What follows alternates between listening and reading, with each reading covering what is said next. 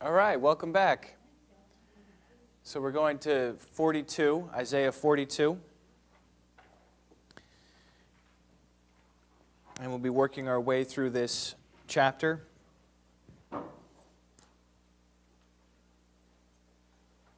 My Bible here breaks it into two main sections, but you could break it into more sections than that. But for sure, the beginning point is verses 1 through 9. And that's what we call a suffering servant song. Suffering servant song. So there are 4 of these suffering servant songs in the book of Isaiah, and they're all in these later chapters. The first is in chapter 42, the second one's in chapter 49, then there's one in chapter 50, and then the last one, which is also the most famous one, it starts in chapter 52, and it encompasses also chapter 53. So these suffering servant songs are a big part of our future here in this class. And what's so interesting about them and great about them is they give us great insight into Jesus and His own self-understanding, because you ever come across these times in the ministry of Jesus or in the New Testament where they say, it is written, or thus it was written, or so it will be fulfilled. A lot of the background for those statements are found in Isaiah, in these suffering servant songs. They're characterized by a prophecy in which God speaks about His servant and foretells what He will do. Each one is a little different, and they start out kind of murky, kind of uncertain about who is the servant. Is the servant a person? Is the servant the nation of Israel? It's not very clear. And then as each one goes, it gets clearer and clearer until by the time we get to chapter 53, it's crystal clear that we're talking about Jesus. Well, Jesus wasn't alive yet. I mean, once Jesus comes, it's clear that that's who it was talking about. We're talking about an individual who would suffer on behalf of the people. Predicting stuff right down to the crucifixion. Other places where God speaks to my servant in the book of Isaiah include, as Reverend Courtwright pointed out, chapter 20, verse 3, Isaiah is called my servant. Eliakim is called my servant in chapter 22, verse 20. In 37:35, my servant David, King David, who had lived a long time before Isaiah, was called the servant. And then we get into these later chapters, and Israel gets called my servant a lot. In chapter 41, verse 8, we saw. You remember that? Let's go back there. Chapter 41, verse 8. But you, Israel, my servant. Right? So this is a title that's associated with Israel. And then again in verse 9, at the end of it, I said to you, you are my servant. I have chosen you and not rejected you. So this is, very, very nearby. And then chapter 42, verse 19, we'll get to that in a little while. You don't have to turn to it. 43, verse 10 is probably Israel. And then 44, verses 1 through 2, and verse 21 is Israel. And then 45, verse 4 is Israel. So in these later chapters, Israel is frequently, or at least several times, called my servant. So the question is, who is 42 verses 1 through 9 talking about it?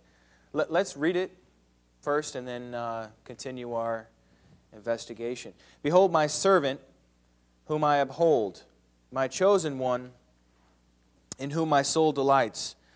I have put my spirit upon him. He will bring forth justice to the nations. So the question here is this a group of people? Is this like Israel? Or is this a person? Is this someone who is prophesied to come in the future? And so just keep that in mind as we keep reading here. Verse 2, he will not cry out or raise his voice, nor will he make his voice heard in the street. A bruised reed he will not break, and a dimly burning wick he will not extinguish.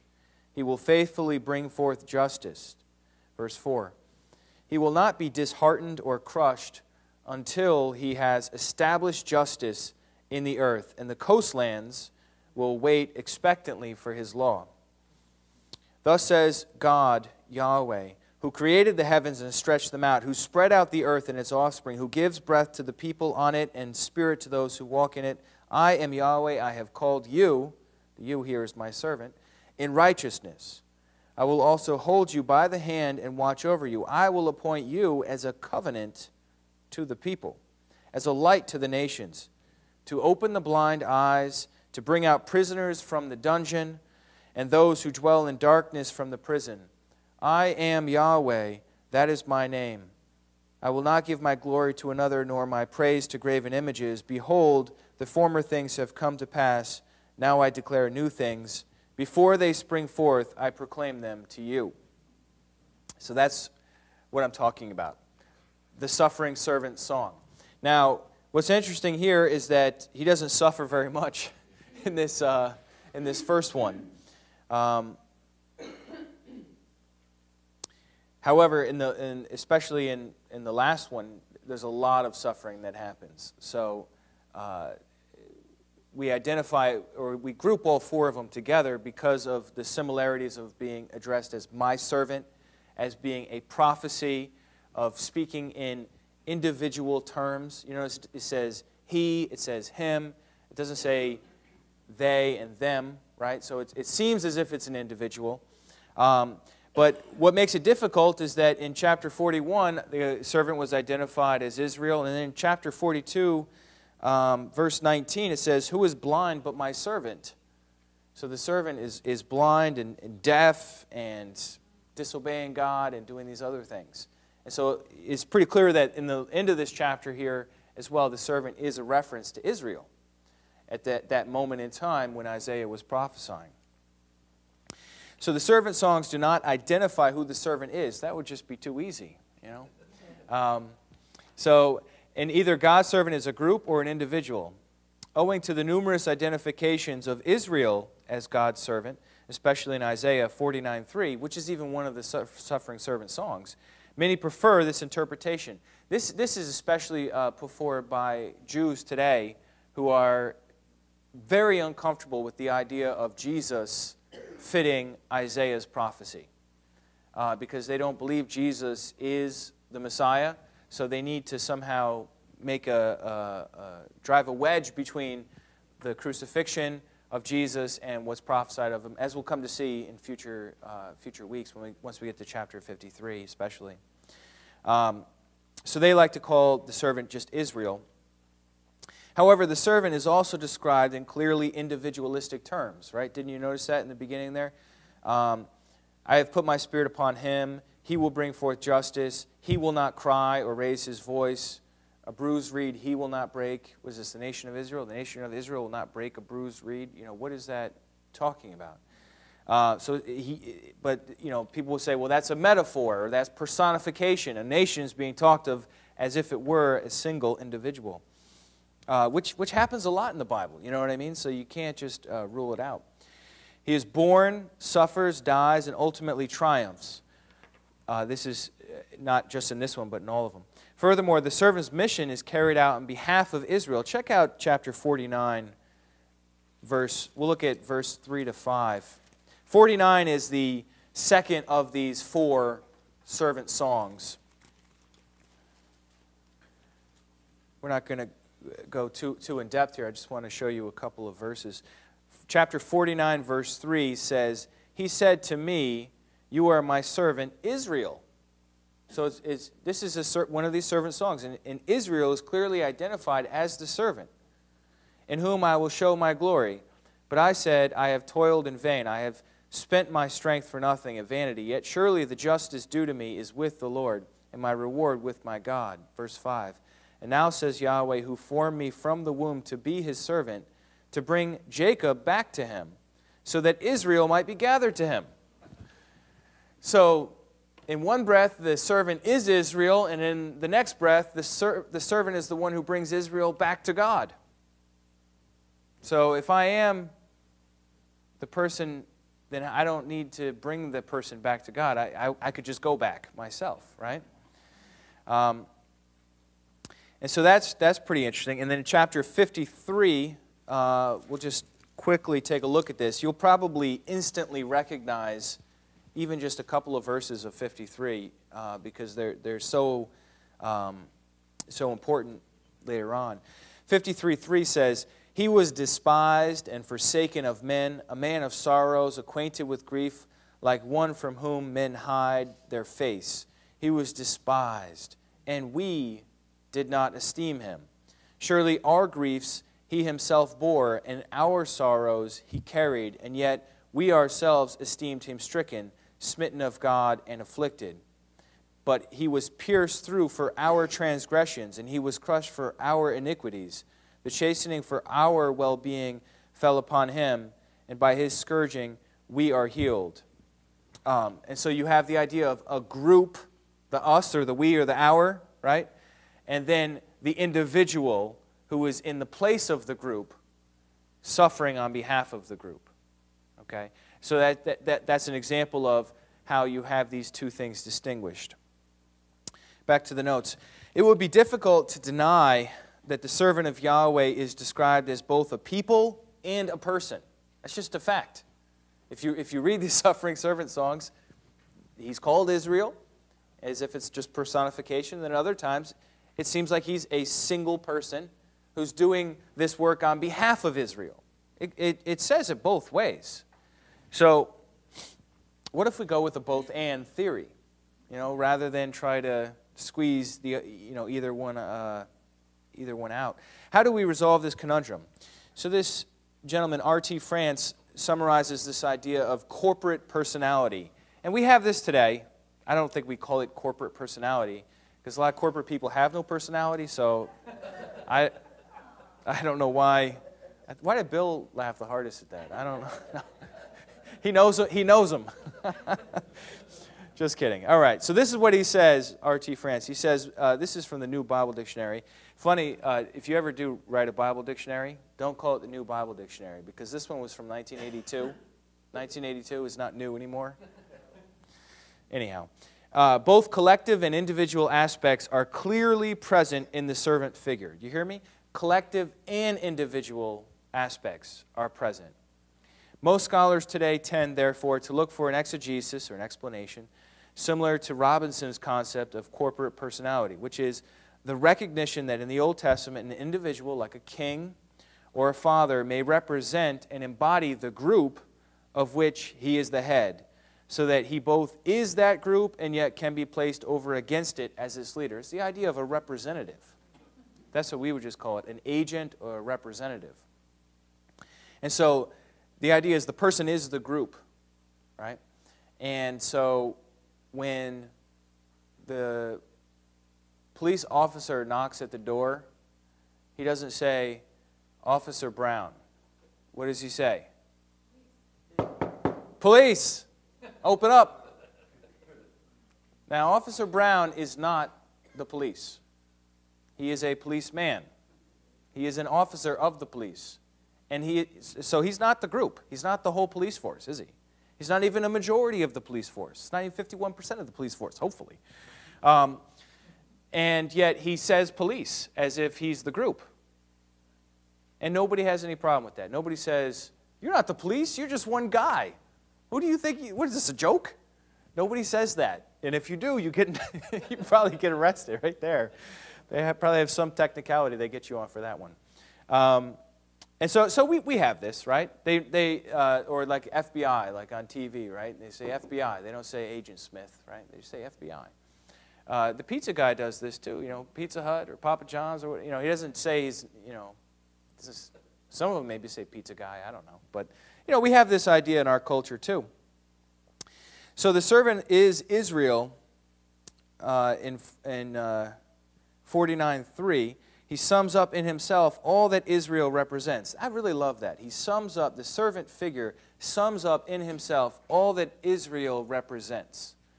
So he's the representative. He's not just the person in charge, as if taken by force, or as if voted in to that position by a majority of some sort. He really is the people. He represents the best of what the people is. He sums up in himself what Israel has always been called to be. And yet he is an individual with a mission to Israel, and his experiences on their behalf are the object of the nation's interest. So what happens to the servant is sort of, counted as for all of Israel. That's the way it works with the representative, right? If something happens to that representative, it's as if the whole nation experienced it. The close juxtaposition of 49:3 and 49:5, we just saw that. 49:3 called the servant Israel. 49:5 said he's going to do something on behalf of Israel to bring Israel back. Shows that these two aspects of the servant are inseparable. The individual character of the servant is most clearly expressed in 52 and 53, so that in this passage, what began as personification has become a person. And here all the emphasis is on the vicarious nature of his suffering as a substitute for his people. But this role is only possible because he is Israel as its representative head. The reason why Jesus can die for the sins of the people is because he's the perfect representative of the people. If he wasn't one of the people, if he wasn't their representative, then it's just one person. What's the big deal? You know what I mean? So he is the head. And so another person who I was reading on this said it like this: Jesus is the head, Israel is the body. So they can call my servant, so in other words, when they say my servant, it could be talking about the individual who we know from later history ends up being Jesus, hundreds of years later, 700 years later, or it could be talking about Israel, right? And you just got to figure out which one it's talking about, recognizing and keeping straight in your mind that Jesus represents Israel, so it's not really a problem. All right, let's go back to 42 and take it verse by verse. Now that we have a little background on who the servant is. Behold my servant, whom I uphold, my chosen one, in whom my soul delights. I have put my spirit upon him. He will bring forth justice to the nations. The first song here is not focusing so much on who the servant is, so much as what the servant will do, his function, his mission. The servant is energized by God's Spirit. Did you notice that? He says, I have put my spirit upon him.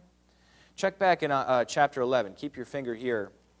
Chapter 11, if you recall, is this magnificent prophecy of the Messiah, the one who is to come, a descendant of the King David. So we're talking about the royal figure. A lot of people, up until the time of Jesus, a lot of people thought there were going to be 2 or 3 different saviors that would come. They thought one would be the suffering servant, thought another one would be the conquering king, and a third would be a priestly figure. You know what I mean? And it's not at all clear at the time of Jesus that it's all one person. So this is something we have in hindsight looking back, because we have this idea of Jesus coming twice. He comes the first time to suffer, he comes the second time to conquer, and in the meanwhile he's working as a priest, as a mediator. You know what I mean? So it all makes sense to us. But in Isaiah's time, these are enigmas and prophecies where some parts might be clear, but putting it all together is not until Jesus does what he does. And that's really what's so remarkable about Jesus. But chapter 11, verse 1, you have this conquering king idea. Then a shoot will spring from the stem of Jesse. A branch from his roots will bear fruit. That's the idea. Jesse is the father of the great King David.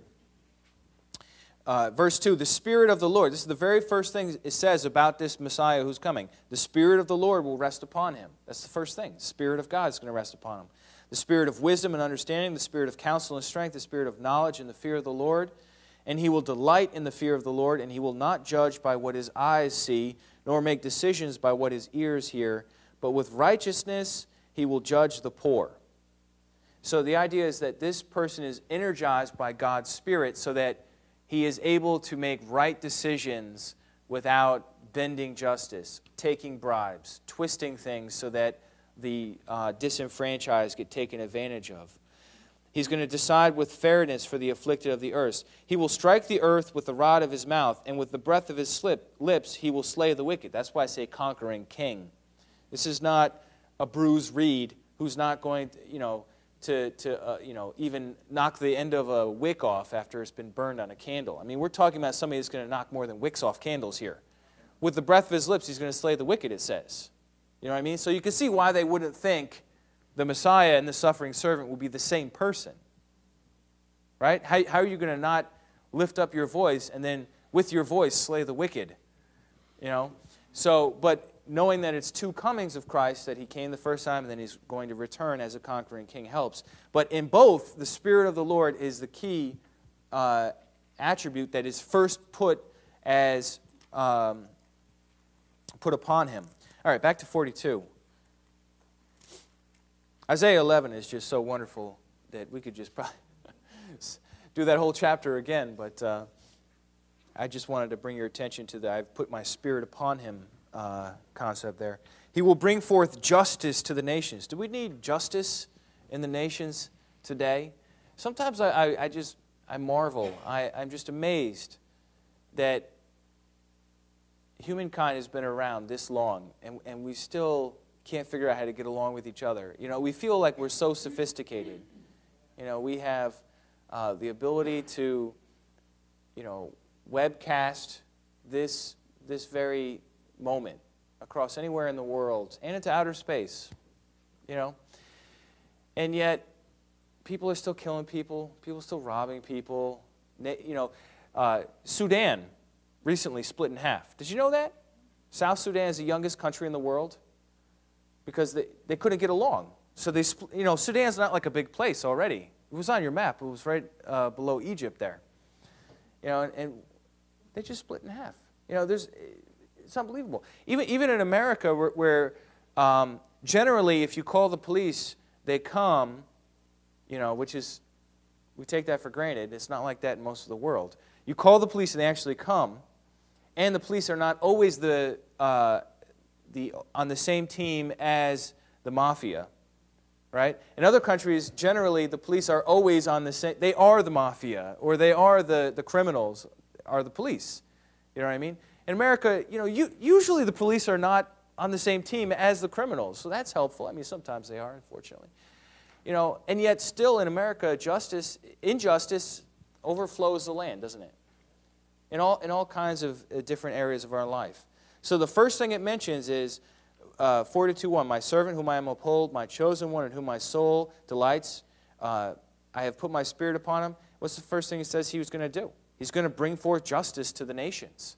And that's interesting too, because in the Old Testament, especially in Isaiah, God's only working with one nation. Or maybe two if you want to count Israel and Judah. And yet, here the scope is not Israel. Here the scope is not Judah. It's the nations. It's the world. It's a global problem with a global solution. My chosen one in whom my soul delights, that sounds just like this baptism when Jesus was baptized. Can we check that out really quickly? Mark 1:11. It'll just be quick. In those days, Jesus came from Nazareth, and he was baptized by John. He shoots out of the water, the Holy Spirit, like a dove, right? So you have the Spirit like a dove coming upon him, right? And then what does God say in verse 11? And a voice came out of the heavens, "You are my beloved Son, in whom I am well pleased." I mean, it's not exact, because it says, "My servant, in whom I am well pleased" here, but it's pretty close. And so you have the Spirit and so on. Also, Jesus is called my servant, servant in Acts 3:13, verse 26, chapter 4, verse 27, and verse 30. So Jesus is called servant even after he's raised from the dead. He's still called the servant of God, which is pretty amazing. But that's a pretty normal way to refer to Jesus, that he is the servant of God, and he fulfills this role. All right, verse 2, he will not cry out or raise his voice, nor make his voice heard in the street. Verse 3, a bruised reed he will not break, and a dimly burning wick he will not extinguish. That's like that little bit on the end of the candle I was talking about. What does it say? A dimly burning wick he will not extinguish. I mean, we're talking about somebody that is ultra gentle, ultra meek, and not abrupt and coarse, and the opposite of a bull in a china closet is being described here. He will faithfully bring forth justice. All right, so this section here is quoted in the New Testament in Matthew. So let's go there. Matthew chapter 12.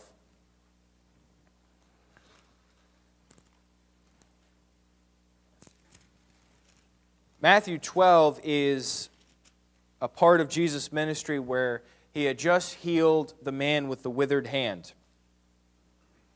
And, it's talking about his healing ministry.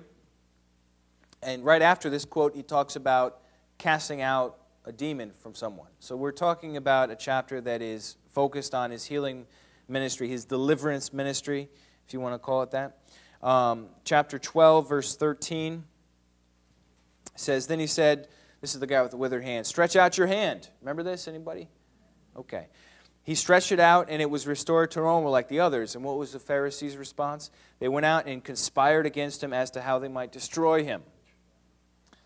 But Jesus, aware of this, did not lift up his voice in the street and yell at them. But what did he do? He withdrew from there, and many followed him, and he healed them all, and warned them not to tell who he was. Verse 17.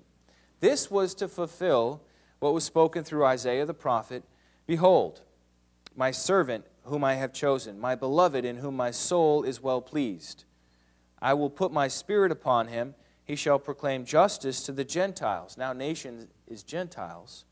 He will not quarrel nor cry out, nor will anyone hear his voice in the streets. A battered reed he will not break off, and a smoldering wick he will not put out, until he leads justice to victory. You notice that until there? So that allows for the possibility that he could have one mode of operating until that was fulfilled, that justice was fulfilled, and then you better watch out because, he comes on the white horse with the sword coming out of his mouth, slaying the wicked. You know what I mean? I mean, he's not a teddy bear in the book of Revelation, is he? A battered reed he will not break off until he leads justice to victory, and in his names the Gentiles will hope. And here we are.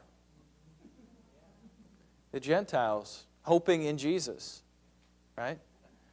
Then a demon-possessed man who was blind and mute was brought to Jesus, and he healed him, so that that mute man spoke and saw, and all the crowds were amazed. Who is this guy? Is he the son of David? Back to Isaiah. So this suffering servant song, which is just verses 1 through 9, is specifically pointed to by Matthew as a reference to Jesus. So we're not guessing about this. This is not speculation here. It's clearly identified. And specifically in reference to his ministry, in the context of his healing ministry, and that he was not trying to like make a big popular movement. He would say, "Don't tell people who I am," and things like that. Is how it was used there. So verse 4: He will not be disheartened or crushed until he has established justice in the earth. He will not be disheartened or crushed until he has established justice in the earth. And the coastlands, the ends of the land, will wait expectantly for his law. Justice is the idea of setting things right. Now, Jesus did this in his ministry.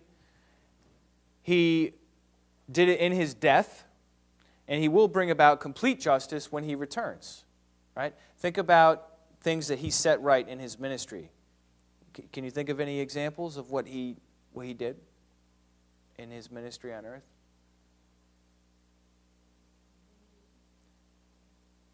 Right, so like some people that were healed. Any other examples you can think of? The woman with the issue of blood? Sure.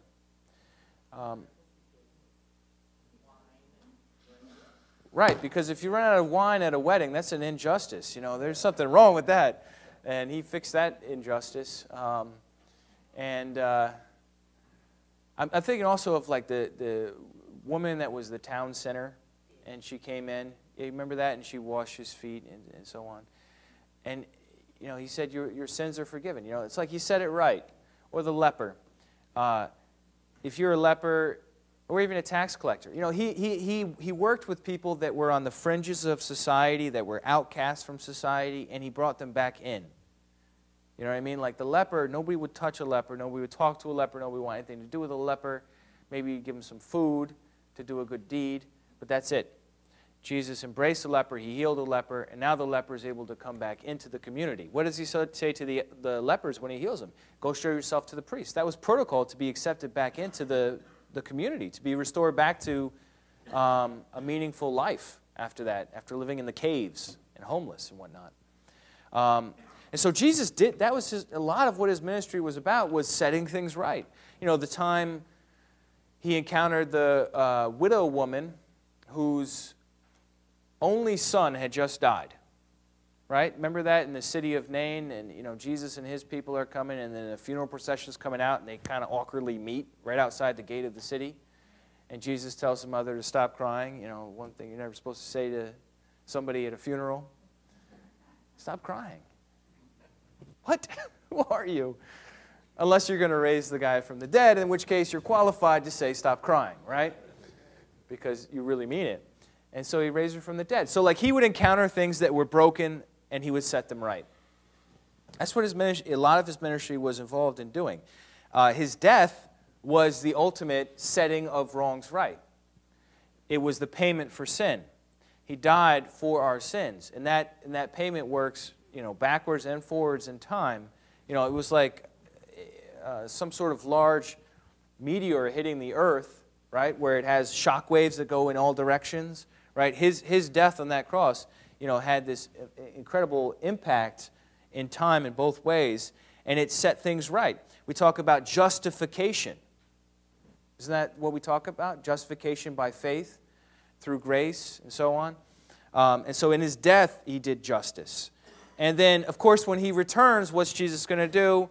He's going to destroy the wicked. He's going to have judgment with the wicked and bring the righteous back to life so that they can live, because that's fair, that's what's right.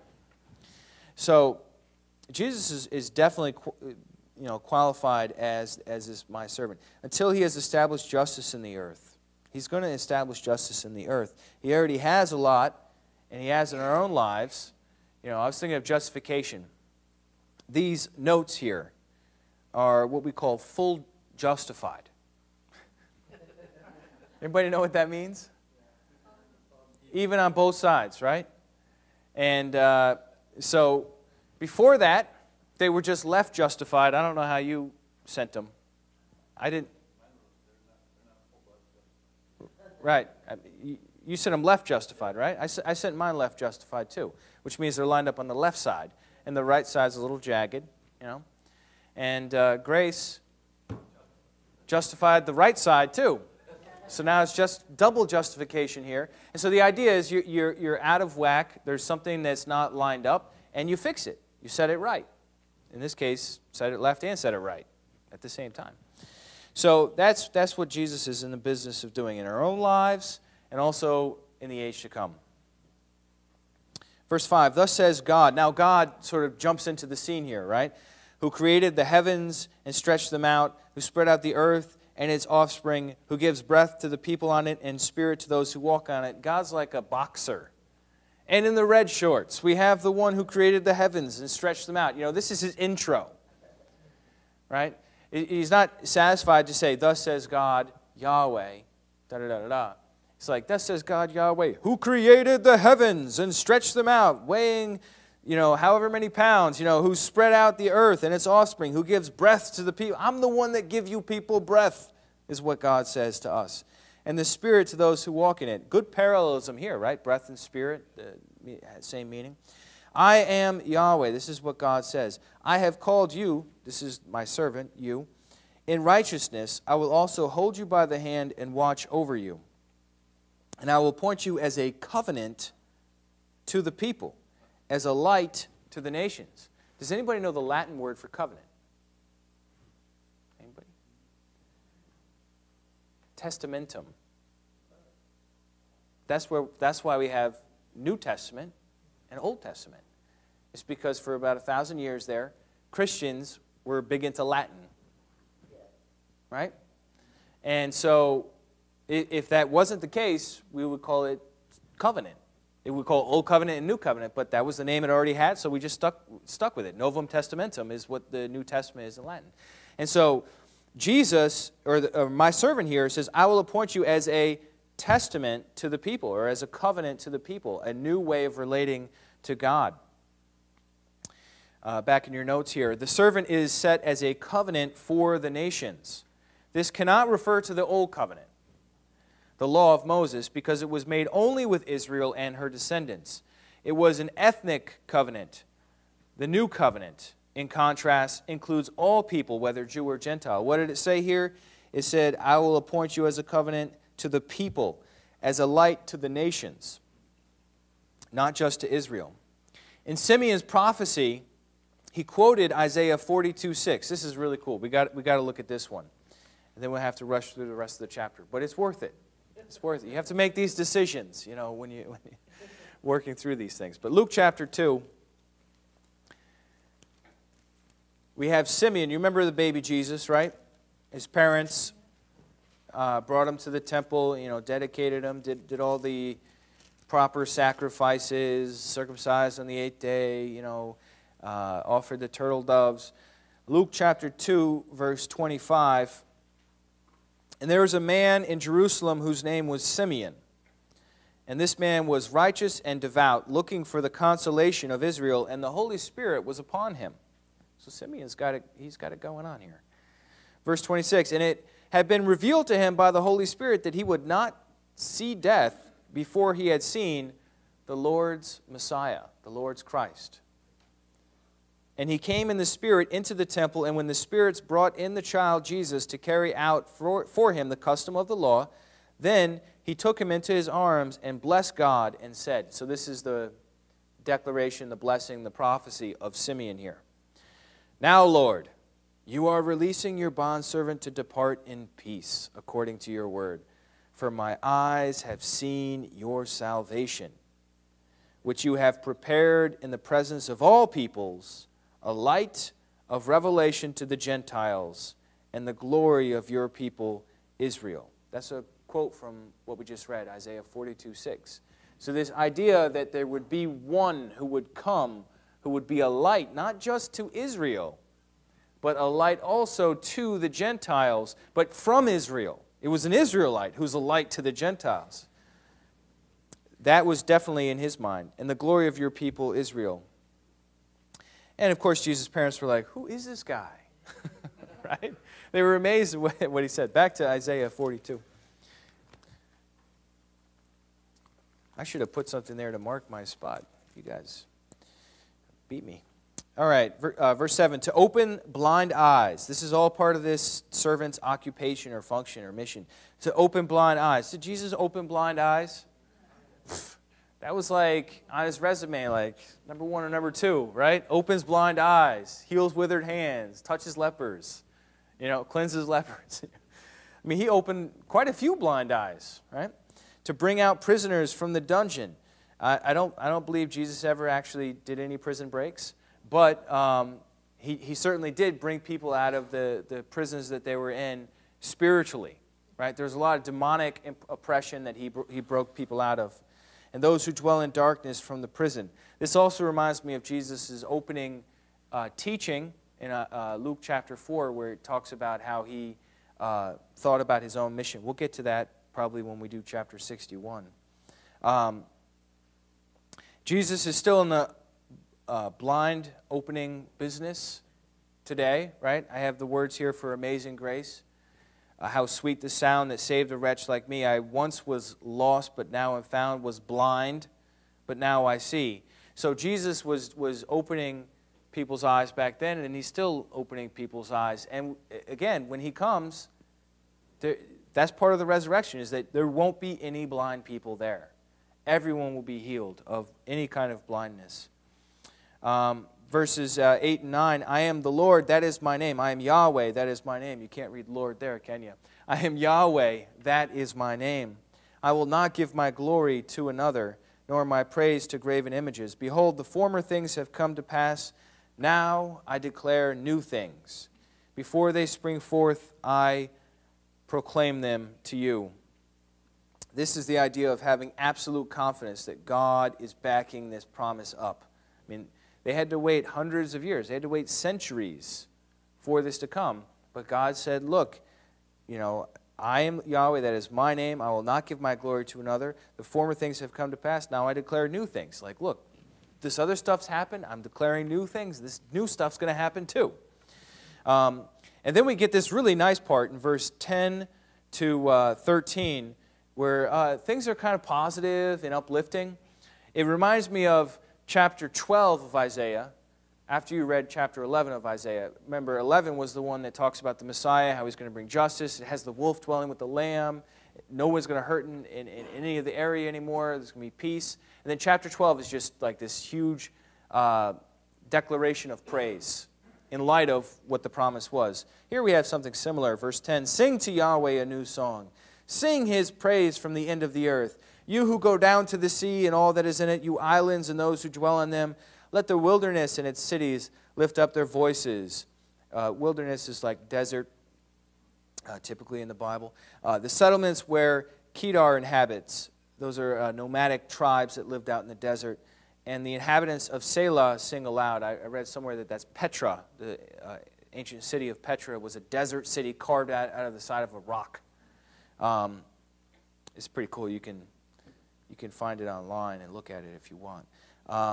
But even the people living out of the side of a rock, you know, even the people that are nomadic and nobody even today knows where they are. Google has a hard time keeping track of them on their satellite pictures.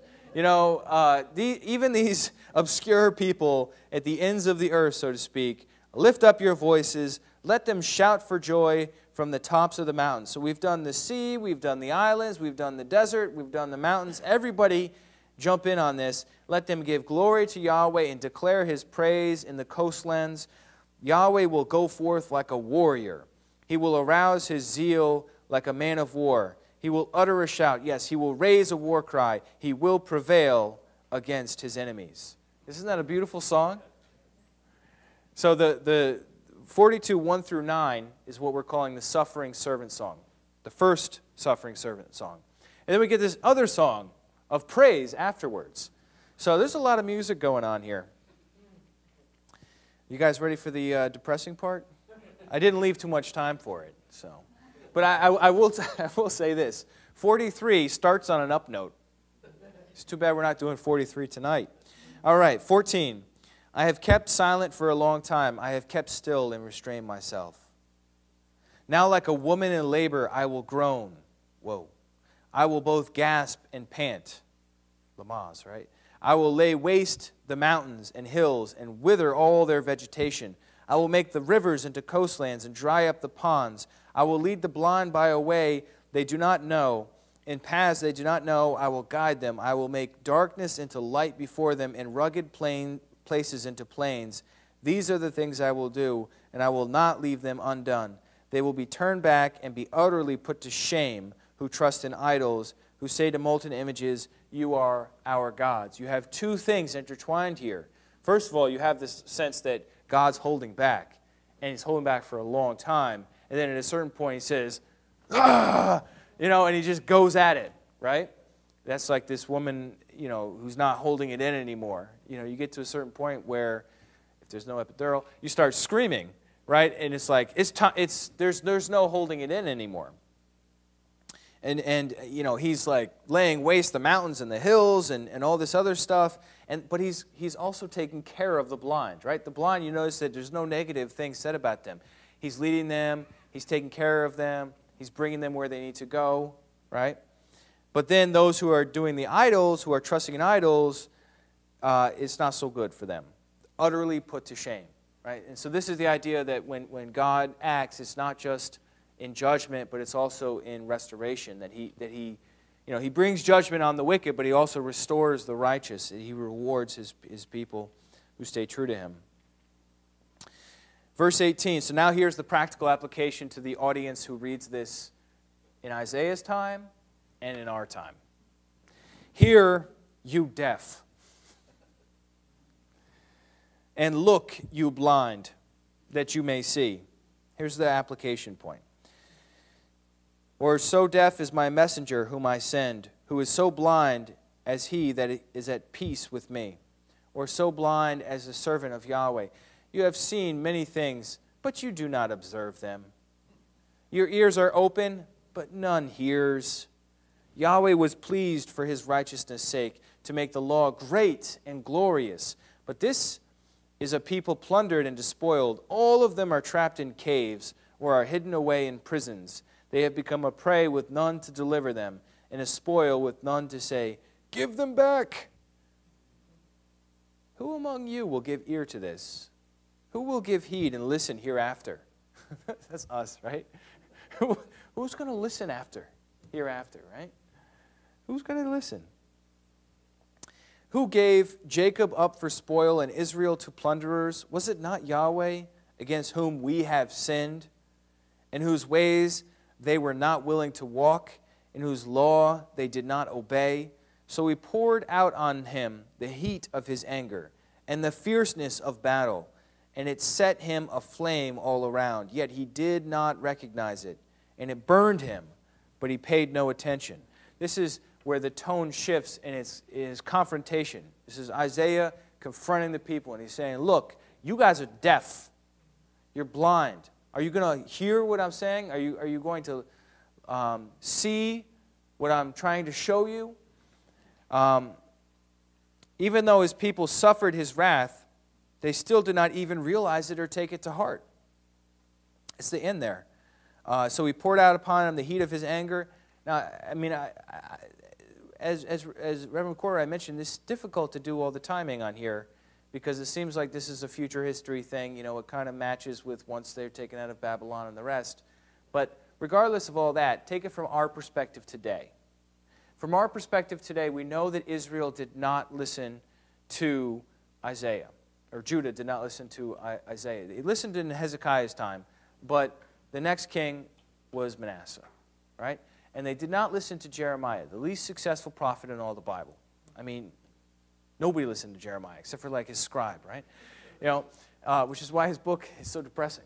But so glorious too, because you see such strength there, But we know the after story, don't we? We know that the people of God did not listen to their prophets, and that they were carried away from their land.